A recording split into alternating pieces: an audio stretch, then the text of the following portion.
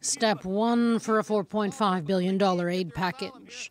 The U.S. House of Representatives passed a bill that would provide funds to feed and care for migrants, $3 billion of which would be allocated to help unaccompanied migrant children detained by border security.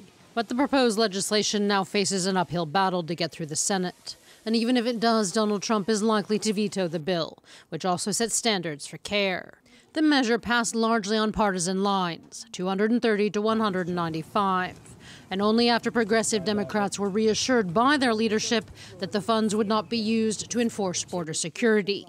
It is, for many, of the utmost urgency. There are children who are without food. They are without medicine. They are without water. They are without soap. They are without diapers. They are without toothpaste. Shame on us. The push for funding comes after reports that some 300 children were being held without their families and in despicable conditions in a windowless facility in Clint, Texas. Many were kept there for weeks without adequate food, shelter, and water. Outrage over their treatment has pushed legislators to act, and it's also prompted the head of the U.S. Customs and Border Protection to resign.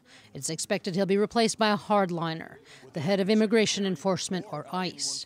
Donald Trump said existing legislation and not his policies are to blame for the inhumane treatment. The asylum rules and laws are so bad that our Border Patrol people, who are so incredible, aren't allowed to do their jobs.